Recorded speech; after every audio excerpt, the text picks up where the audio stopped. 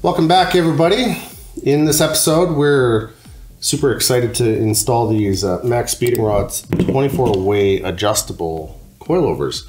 Of course, our friends at MaxspeedingRods were kind enough to send us a set to test and to throw into our E46 project car. Of course, big plans for this one down the road. First is coilovers, because the factory springs like to break, and second one being a turbo of some sort. Maybe with an 8-speed. We'll figure it out down the road. So in today's episode, what we're gonna do is we're gonna properly set up these coilovers. We're gonna put them into the E46 and kind of give it a bit of a shakedown to see where we like the ride height. What's really nice is with these, each one has the adjustability for the strut itself to lower right into the body of the coilover. Some benefits with that is if by chance you end up lowering the vehicle on stock struts, one of the biggest issues you can have is the strut is now pre-compressed when you end up lowering it onto the strut. So it will reduce the overall life of the coilover system. And for these, you simply, if you're lowering it 2 inches, you shorten the strut 2 inches. So what we're gonna start with by installing these is determine the lowering we want, take the factory diameter or the factory length of the strut, lower it by that amount, and go from there. Overall look of it, the quality is very, very impressive. I'm actually very impressed with how these look. The welds are good, you've got thick flanges here, and overall, it's all nice billet aluminum. And it's pinky red, so it stands out and it looks really good. So what we're gonna do is we're gonna throw these in. Now we'll give you any tips that we end up coming across, but it's relatively straightforward when you're installing them on a BMW. And of course, we're gonna take it for a test drive. Now, one thing to also keep in mind that's very important is springs will settle. So you should drive them for a few hundred miles, a few hundred kilometers, whatever it is. The springs will settle and there's a good chance that you need to readjust the ride height. So what I recommend is don't install them into your alignment right away. Drive on them for about a week, fine tune the ride height to where you want it, then get an alignment. So they're gonna drive completely night and day from install to a few days after, or a week, whatever. Okay, we're gonna get to it. Oh my God. One of my cars has a jack pad. NASCAR. All right, so front seemed pretty straightforward. We have one pinch bolt that's an 18 down here. And then we have the one for the sway bar end link, which is a 16 up here. Zap those two off. Hope that the Canadian weather has been nice to it and it's gonna slide out of the strut, or the strut's gonna slide out of the knuckle, and then we'll go from there.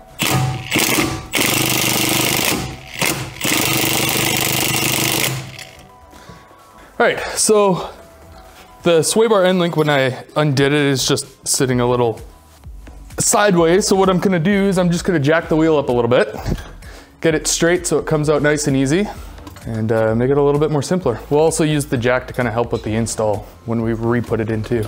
So next up, after you remove the sway bar end link, you remove the pinch bolt. I've put a second jack under the wheel, just so when I undo the top 3 nuts, it's not gonna drop right away. And then more or less the strut's out. There you go. So once I lower the jack, those 3 should just pull right out. God, this jack is slow. You better be careful when you're pulling that out.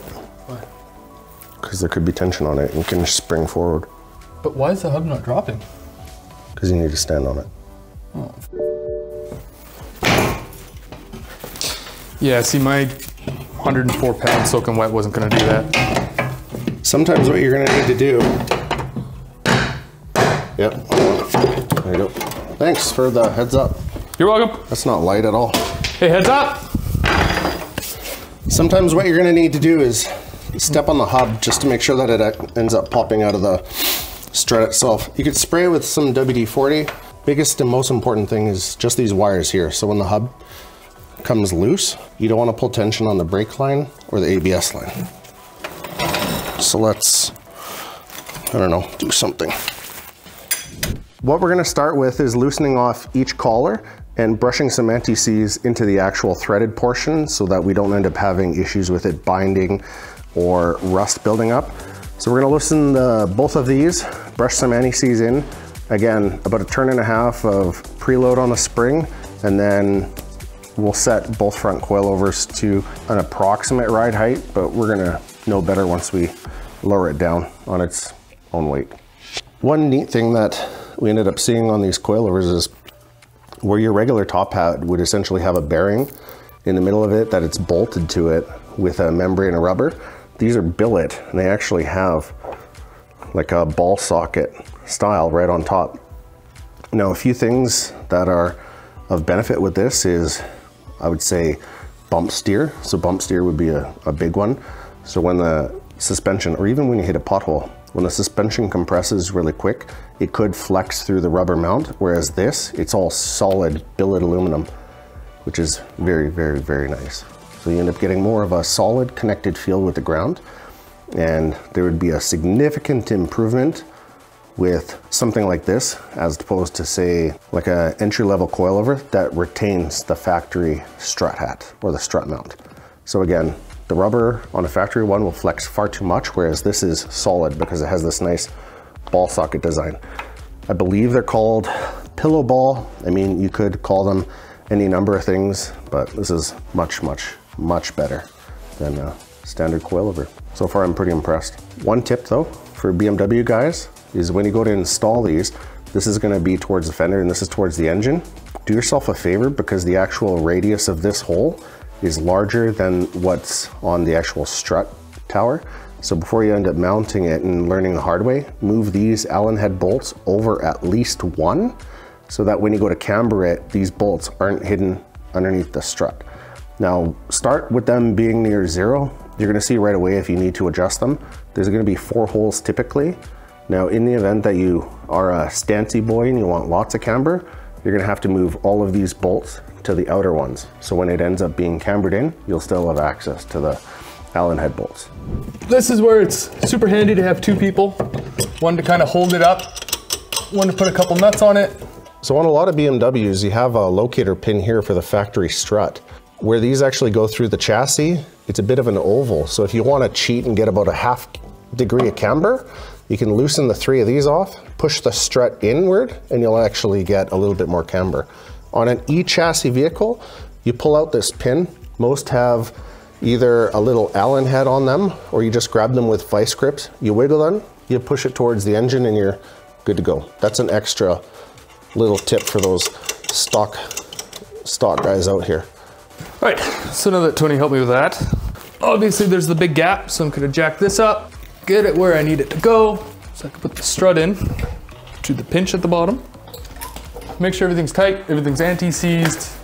We are just gonna jack this up, put the sway bar end link into the locator, blast the bolt in at the bottom, blast the bolt in for this, on to the next.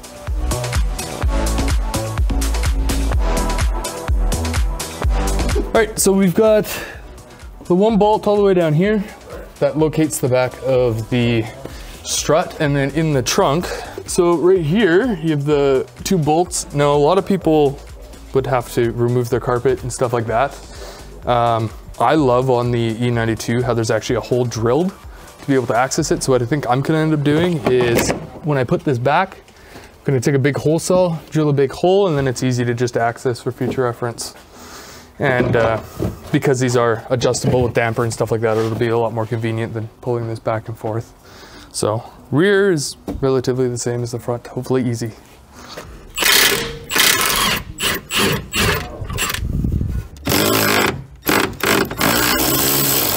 Watch your toes! Did it fall out or bounce? Well, it's a little blown, so I don't think it's got much bounce to her, but junk. So I'm gonna have Tony stand on the disc in the back to kind of unload the spring. We'll pull the old spring out and then put the new spring in on the perch. After you clean it properly. After I clean it properly. Excuse me. Bigfoot's been spotted.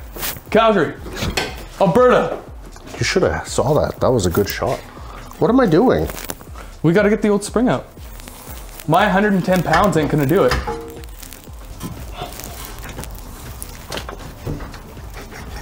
I don't know. Gucci. Charging them 20 bucks every time I help. All right, so painting some anti-seize on with a paintbrush, just so we don't get these seized up. We're gonna adjust the height, probably closest to the bottom, right, Tony? I would probably put them midway, but what do I know? That's kind of what I'm thinking. So midway, that's what the boss said. Lock them up, put the spring in, and then Uno reverse card. Right, so we're gonna put this in. I set it where I wanted it to start with. We're gonna re-put the insulator pads in, just so it sits a lot nicer. On goes the spring. Once I get Tony over here again. Tony! All right, what's your problem? Well, I need you to step on it so I can.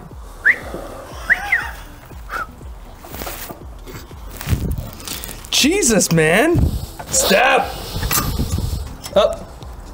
Up what? Well, let go! Oh. Now, I don't know what height or anything I want to set it at, so I've just left this loose. I'll anti-seize it, but for now, I'm just gonna throw it up in here, let it hold, and then kind of look and sit and stare.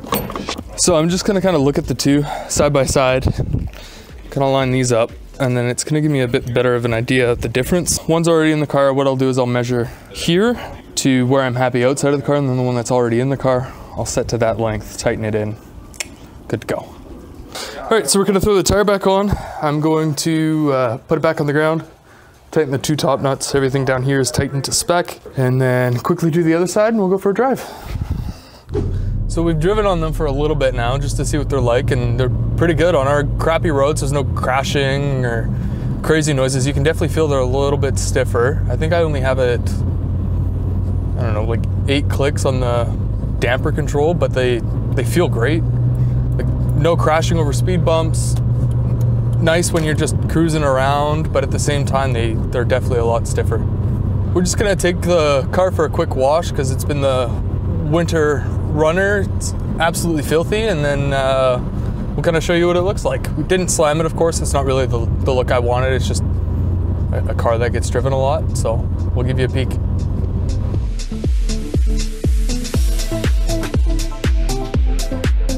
So we took it to the car wash, cleaned it a little bit, even though it's gonna be filthy in another 20 seconds, but purposely drove over a bunch of bumps on the way, kind of to see how they were. Honestly, bang for buck, really big fan. It's something I would even consider throwing on like the E92 or another project as something just to run. Looks wise, I'll probably raise the front or lower the front a little bit, raise the back a little bit. I've always kind of been a fan of the rake look. I know a lot of people are against that. Probably stiffen it up a little bit more, but honestly, huge thanks to MaxspeedingRods. It's pretty crazy what you get bang for buck with adjustability, comfort, no crashing, no nothing over multiple bumps that I purposely hit, speed bumps, etc., etc. So that's it. Thanks again, MaxspeedingRods. We appreciate it. Don't forget to like, comment, subscribe, and we'll see you in the next one. Bye, have a good time. Got a lot of junk in here, man. Junk in the trunk. I knew it. Is the bolt all the way out? No, I gotta go get a ratchet. So how's it gonna spring down? If the bolt's all the way out, it would just bang, no? No. Yes? Somebody knocking on some? Yeah, I'm testing my luck. Oh, a little top heavy, I think. You're top heavy? Yeah, because I got a big brain. No, your head's hollow and you're like a beanpole. What part of you's top heavy? The glasses, maybe. It's your excuse. I'm fat. You're fluffy. Yeah, I'm fluffy. I need to put shoes on.